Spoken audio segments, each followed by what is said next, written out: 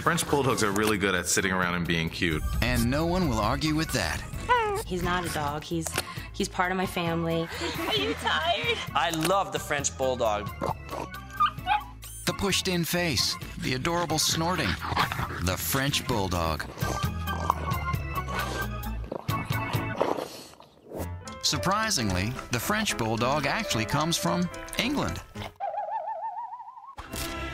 During the Industrial Revolution, English artisan workers, especially lace makers, wanted little companions around to improve the quality of their lives. They turned first to a dwarf version of the English Bulldog, then crossed that with the Pug and the Terrier.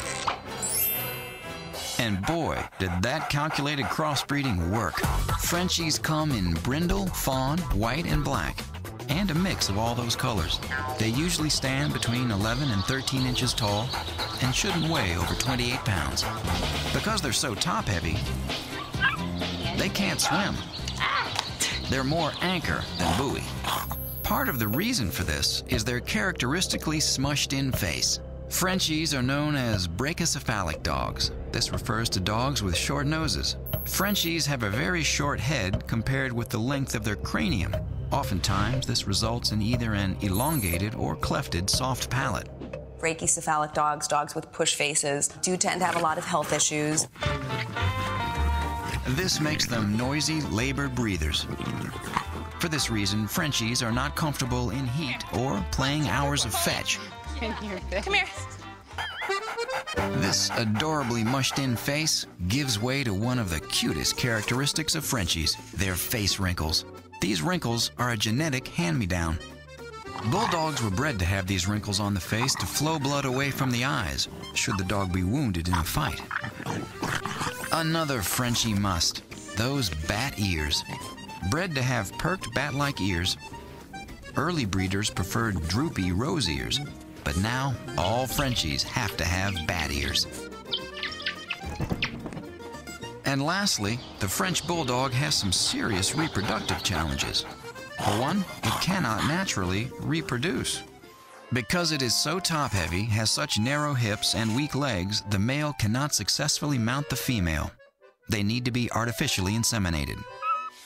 And even more remarkable, Because they have such large heads in proportion to the rest of their body, that when the dam is trying to pass the puppies, oftentimes the canal, the opening is not big enough. all of this makes the breeding tricky and consequently a bit more expensive. But on the flip side, you can be sure that your dog's heritage was carefully planned. Frenchies are great companions. They like to be near you, so take them on errands. Because they require little exercise, they do really well in apartment living situations. Probably one of the top 3 most popular breeds in New York City. With a short coat of hair, they're very easy to groom. It's basically just a wash and clip the nail situation. Be sure to keep those cute wrinkles on the face dry and free of moisture. Because of their special respiratory system, they don't breathe very well, and can also be prone to thyroid conditions, eye irritations, and spinal diseases. Although they can be taught some tricks, Good boy. Frenchies are notoriously stubborn. They never bite, but are more interested in being pleased than pleasing you. They're really pretty much bred for being the boss of the house. Let go. Let go. Let go. Please. Please. I consider this to be a great family dog and a great pet. Frenchies do well in small spaces, they do have health issues, and they're easy to groom.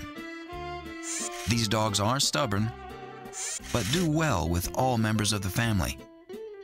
If you scratch its belly, it'll love you forever.